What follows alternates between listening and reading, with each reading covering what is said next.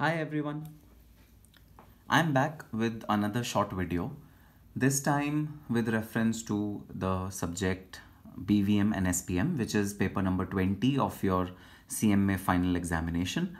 As you are aware, this paper is divided into two parts, BVM and SPM. BVM carries 50 marks and SPM carries 50 marks. So today I'm going to discuss a very important chapter of the BVM portion. Name of the chapter is Valuation of Mergers and Acquisitions. If I talk about the trend, this chapter carries about 15 marks in your examination. So out of 50 marks paper, you can easily expect 15 marks questions from this chapter. This is a very important chapter as far as BVM is concerned, and it usually carries a huge weightage in your examination. So now let's start with what is merger and what is acquisition. So first we need to understand what do you mean by merger and acquisition. So I'll take an example. There are two companies, B Limited and T Limited. If both these companies decide to join hands and carry out their business together, it is known as merger. And if one of these companies, say B, acquires T Limited and then carries on the business in a consolidated fashion, then it is known as acquisition. So very simple. When two companies decide to merge together and continue their business together, it is known as mergers or acquisition. Now before starting the main content, I would like to tell you the golden principle of mergers and acquisition, which is usually followed in deals which are related to mergers and acquisitions. Please tell me, what is 1 plus 1? Your answer would be 2. But your answer is incorrect. Because in mergers and acquisition deal, 1 plus 1 should be 3. Now you'll ask me, sir, what are you talking about? How can 1 plus 1 be 3 and not 2? How is this possible? Of course it is possible. So let's take an example. Suppose revenue of B Limited is 10 crores, revenue of T Limited is say 20 crores, their revenue which they are earning is 30 crores. If both of these companies agree for a merger deal and agrees to continue their business together, then their consolidated revenue should be 31 crores. Sir, but where does this 1 come from? This 1 should come from synergy benefits. So if these companies work together, then of course there are going to be economies of scale, and due to economies of scale, there are bound to be synergy benefits. Because if these companies are earning the same amount of revenue after merger as they were earning before merger, then this merger is of no use to any of the companies. The idea behind merger is to reap profits, is to reap additional benefits. And if there are no additional benefits, if 10 plus 20 is equal to 30, then that merger and acquisition deal is not a lucrative idea, unless and until there are other non-monetary benefits which will accrue because of this deal.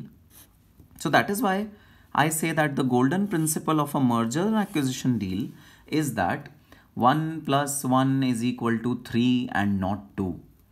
Synergy benefits do accrue from a mergers and acquisition deal, and hence synergy benefits increase the combined profit to a limited extent. Of course, this 31 crores can be 32 crores, 33 crores, depending upon the merger and acquisition deal. Whatever may be the circumstance, this synergy benefit can vary. Now comes the question, sir, in a merger and acquisition deal, how do you compute what earnings per share will be earned by the shareholders post-merger? So net what we are going to compute is what is the earning per share of B Limited plus T Limited post-acquisition.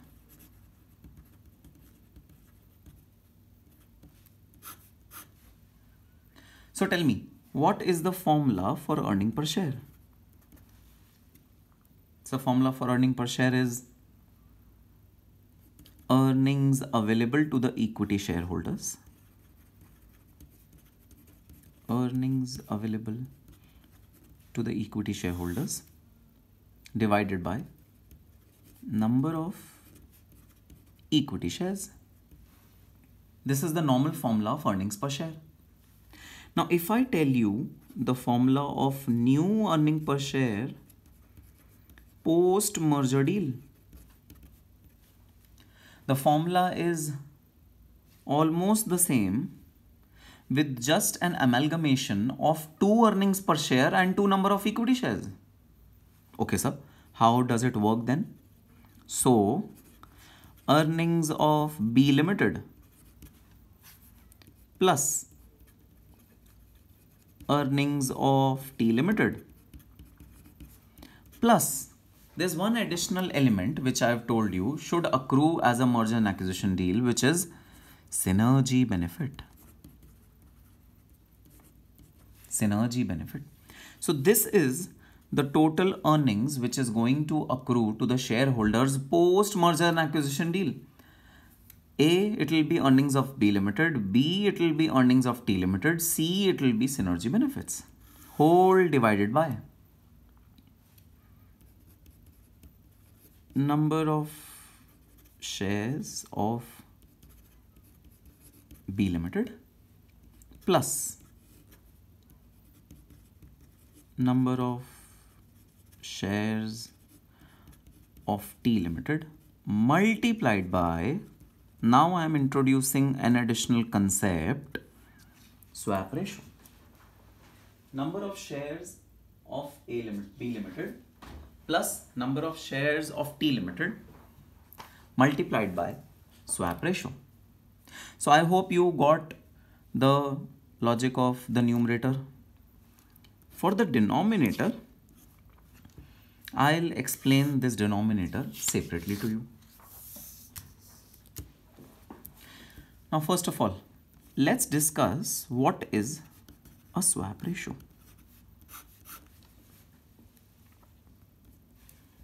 So again, let's take the same example. There are 2 companies, B Limited, T Limited. Now, B Limited wants to acquire T Limited.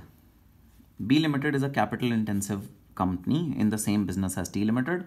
Both of them have same operations, both of them have same machinery, both of them have same kind of human resources which are employed in both these companies, and these are similar in all respect. Apart from the fact that B Limited is a slightly bigger company and T Limited is a slightly smaller company. Now B Limited approaches T Limited and asks T Limited to sell off its assets and liabilities to B Limited. So B Limited approaches T Limited to sell off the assets and liabilities to B Limited.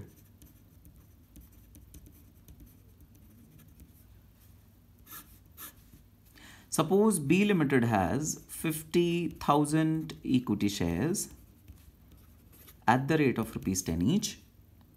T Limited has 10,000 equity shares at the rate of rupees 10 each. Now, equity shares of T Limited wants to know that if T Limited transfers its assets and liabilities to B Limited, what will they get in return? B Limited promises them to pay the consideration by way of equity shares. But the question arises, how many equity shares should T Limited shareholders get? Should it be exact 10,000 in B Limited? Should it be lower than 10,000 in B Limited? Should it be higher than 10,000 in B Limited? This is the question which shareholders of T Limited are wondering.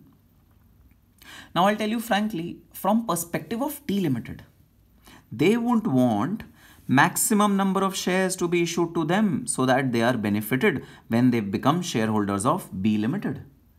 But from perspective of B Limited, they should issue minimum number of shares to T Limited to avoid dilution of their interest. So B Limited will insist on minimum number of shares to be issued to T Limited, and T Limited will insist on maximum number of shares to be issued to them. So there will be a conflict between these two parties where T Limited shareholders will ask for maximum equity shares. So maybe they will ask for 1 lakh shares instead in place of 10,000 shares, or 50,000 shares in place of 10,000 shares.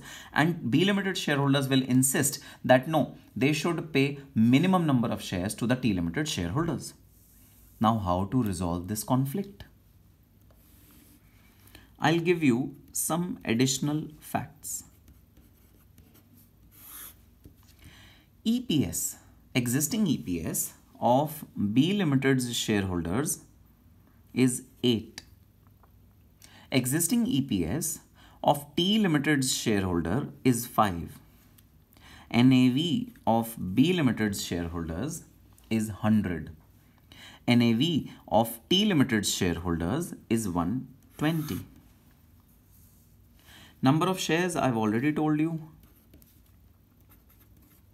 B Limited 50,000, T Limited 10,000.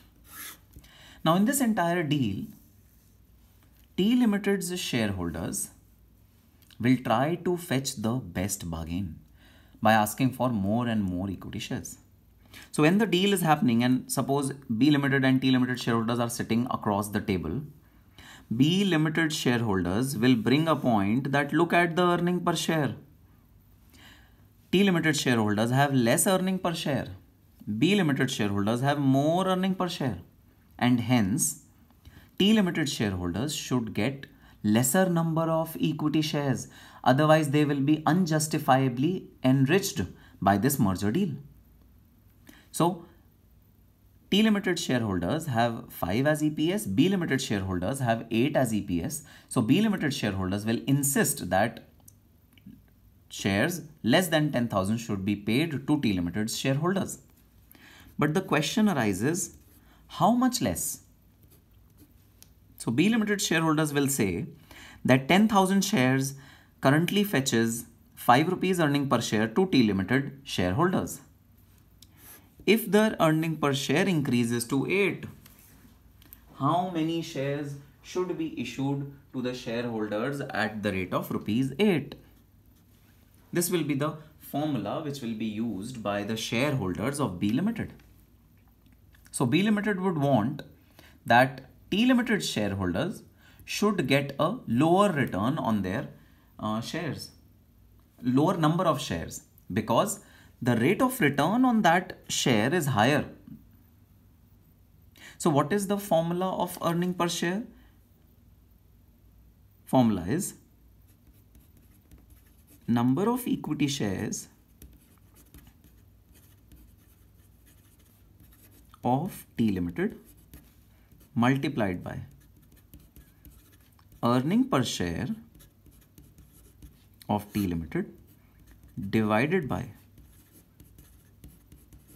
earning per share of B Limited. So this is the formula which B Limited shareholders will employ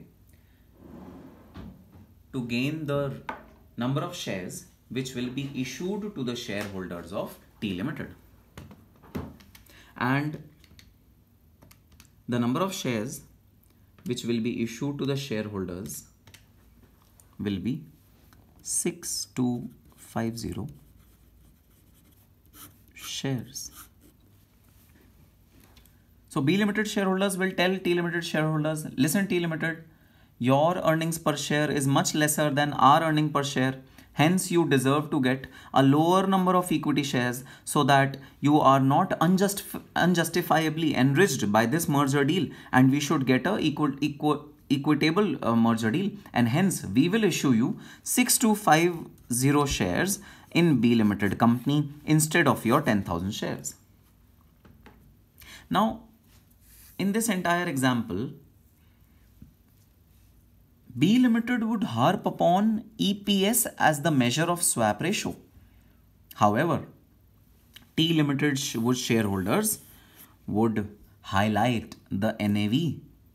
NAV of T Limited is higher than NAV of B Limited. So T Limited shareholders will say that no, we deserve a number of shares more than 10,000 because our NAV is more than B Limited's NAV. So if I compute new number of shares which will be issued to T Limited on the basis of NAV, it will come out as number of shares of T Limited, which is 10,000 in our case, NAV of T Limited divided by NAV of B Limited. 10,000 shares multiply by NAV of T Limited divided by NAV of B Limited. So this time the shareholders of T Limited will obtain a higher number of shares. So for their 10,000 shares, how many shares will they get in B Limited? They will get 12,000 shares in B Limited. So with 12,000 shares in B Limited, they will be benefited as compared to B Limited shareholders, as their shareholding will be more in B Limited. Now sir, if there is a dispute between the two companies, so B Limited will prefer the ratio on the basis of EPS and T Limited will prefer the ratio on the basis of NAV. How will they resolve the matter? The matter, students, here is resolved by a mutual agreement. So the people will be, both shareholders of T Limited and B Limited will be sitting across the table and they will be resolving this matter. It is just like bargaining, just like you bargain for products in market, it's a bargain. So the swap ratio will be computed on several bases and then both the shareholders will bargain to get the best deal. Now in this entire concept, what is the swap ratio? Swap ratio is the number of shares which are to be issued to the target company by the bidder company. So now I'll expand names of these two companies which I had written earlier. B Limited represents bidder company. T Limited represents target company. B Limited will acquire T Limited. Hence T Limited is the target company. T Limited's shareholders will deserve a equitable number of shares in B Limited in consideration of transfer of assets and liabilities. And hence, let me come back to the swap ratio which was computed on the basis of EPS.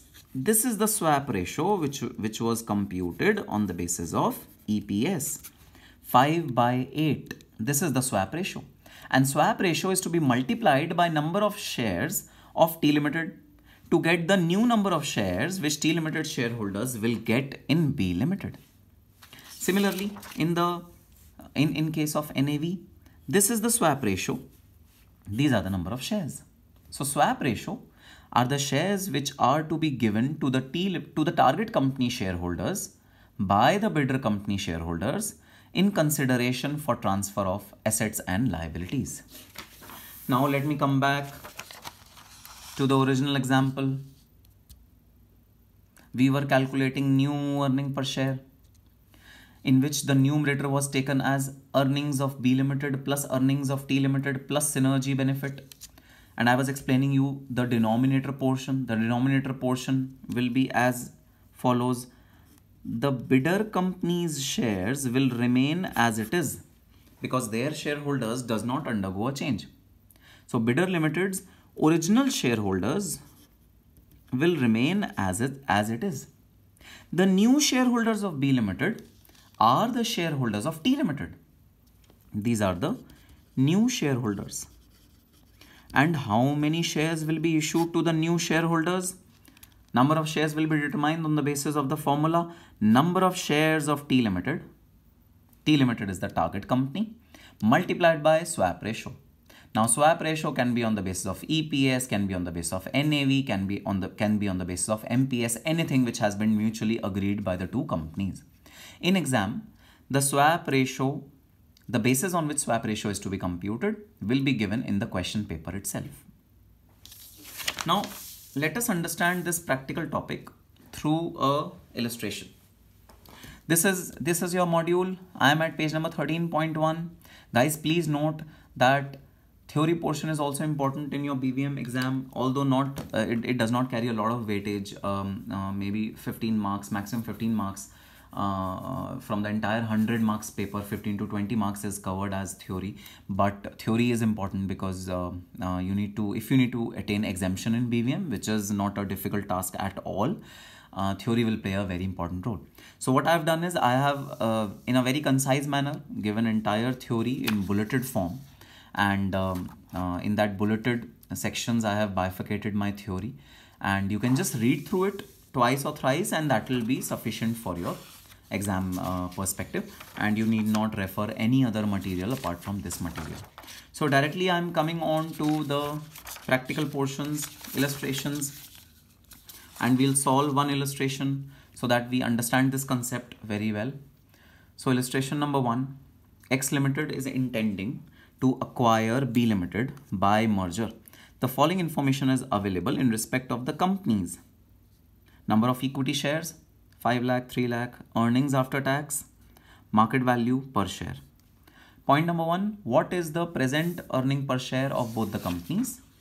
Point number 2, if the proposed merger takes place, what would be the earning per share of X Limited, assuming that merger takes place by exchange of equity shares, and the exchange ratio is another name for swap ratio, is based on current market price. Okay guys, so we had in our illustration computed the new earning per share on the basis of existing earning per share. In this question we need to compute the new earning per share on the basis of current market price. So is the current market price given in the question? Yes sir, current market price is given in the question. So on the basis of current market price, without computing the new earning per share, tell me one small thing. X Limited, which is the bidder company, it has shareholding of 5 lakhs, and B Limited, which is the target company, it has shareholdings of 3 lakhs. So now 3 lakh shareholders would need to fetch shares of X Limited. Now without solving the question, just guess whether the shareholders of B Limited will get shares less than 3 lakhs or more than 3 lakhs. If the swap ratio is on the basis of market value per share, should it be less than 3 lakhs? Should it be more than 3 lakhs? Absolutely, your answer which you are thinking is absolutely right. Sir, since X Limited's market value per share is more, B Limited's market value per share is less, hence B Limited is at a disadvantageous position, hence B Limited should get less number of equity shares as compared to its existing shares.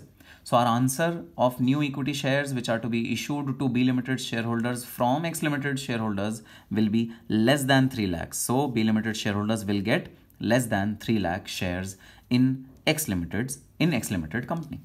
Okay, now let's solve this question. I strongly recommend while solving a question, you should always write the data which is given in a tabular form. So computation of, we are doing the first part, computation of present EPS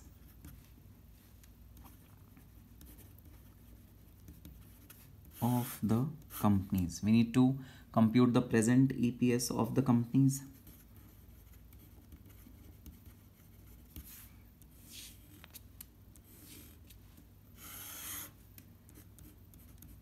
X Limited, B Limited,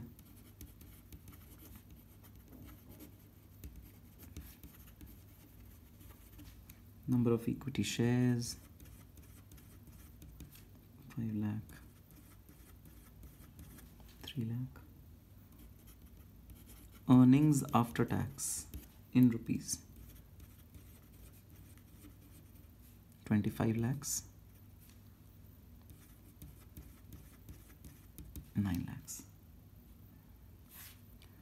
So if I ask you what is the current EPS of both the companies, then of course it will be point number 2 divided by point number 1. So 5 in case of X Limited, 3 in case of B Limited. So the present EPS of both the companies is 5 and 3.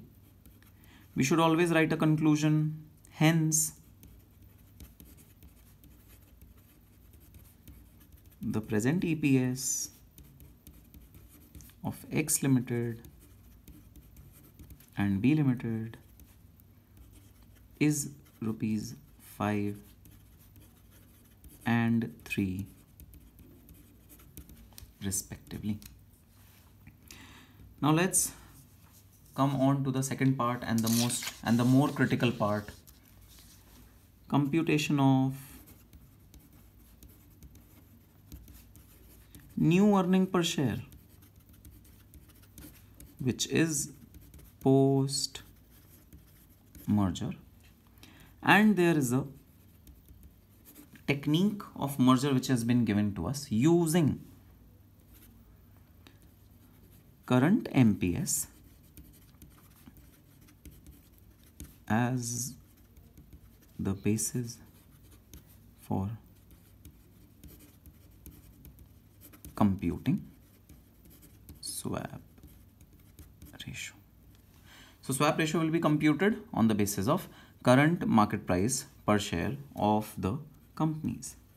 Now let us write the formula which I have taught you for new earnings per share. What is the formula of new earnings per share? So the formula is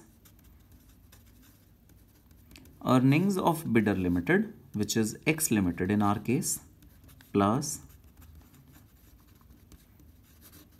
earnings of target limited, which is B Limited in our case, plus synergy benefits, which is 0 in our case. It is not given in the question, hence we'll assume the synergy benefits as 0, whole divided by number of equity shares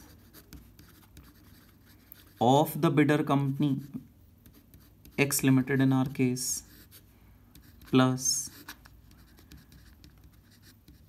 number of equity shares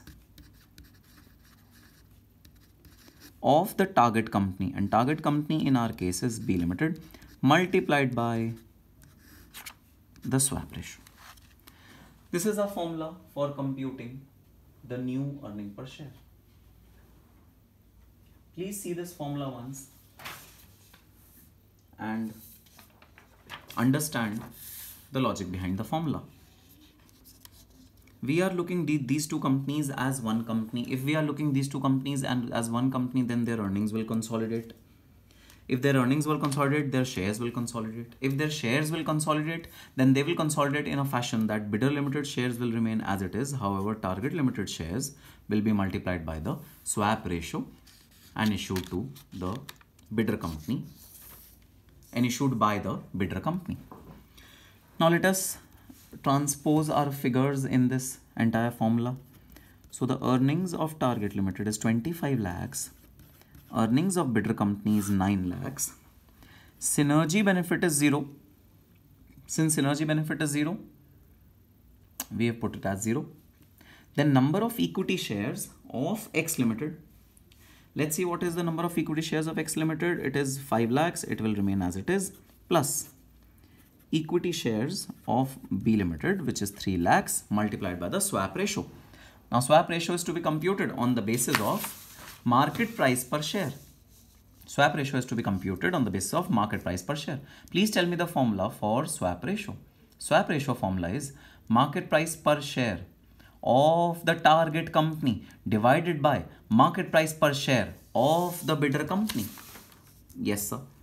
So market price per share of the target company divided by market price per share of the bidder company. Bidder company always comes in the denominator.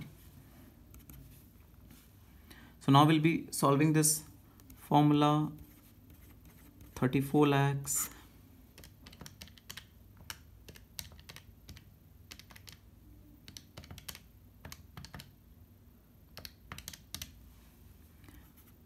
$5 lakhs plus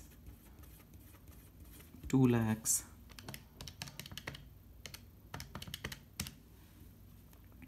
rupees 4.85 or 86, because it is 8571 is the answer. Always conclude your answer by one statement. Hence, the new EPS post merger is computed as rupees 4.86 per share. And yes, this is about it. This is the first and most important concept of valuation of mergers and acquisition. I'll be definitely coming up with more such videos where I'll be explaining certain concepts with you. If you want these notes are available on the website of Agrawal Law House, and guys, these are available at a very nominal cost. The idea is not to earn money from distribution of these notes, but the idea is to benefit the students who are outside Delhi and who cannot take coachings of both the subjects cost audit and business valuation management. The idea is to benefit those students. Hence, the notes are kept at a very nominal cost, which can be downloaded from website of Agrawal Law House. I'll be sharing the link in the messages below. If you have any queries regarding these topics, I'll also be uploading the solutions to the entire practical portion, which are there in these notes. If you have any queries regarding BVM and SPM and cost and management audit, please feel free to get in touch with me on the Facebook, and you can message me through the messenger and I will resolve all your queries. But undoubtedly, one thing which I want and which will actually give me the essential fuel to be motivated to continue creating these videos will be your good marks. If you attain exemption in BVM, SPM and cost and management audit, please let me know. Please work hard especially for the coming attempt. All the students, please work really hard. Both these subjects are subjects which can easily get you 60 marks and above. Work hard and all the best for your examination. For any doubts, I'm always available. Thanks a lot.